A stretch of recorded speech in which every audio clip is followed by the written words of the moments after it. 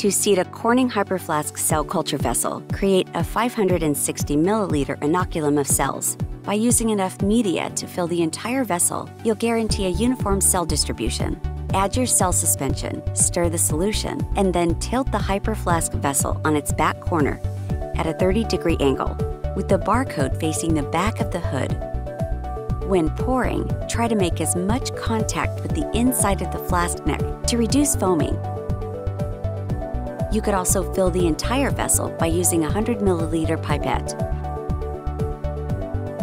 Once the media level reaches the top of the flaskettes, loosely replace the cap, tilt the flask, and tap it against the surface to release any trapped bubbles. Complete filling the vessel by pouring or preferably pipetting. This way, if there are bubbles or foam in the neck, you can aspirate them out as you fill with the same pipette. Be sure to fill to the top thread of the vessel, not the lower collar of the neck. Tightly cap the vessel and lay the vessel flat, barcode down. As long as the bubbles in the neck are located behind the air dam, you've properly filled the HYPERFlask vessel.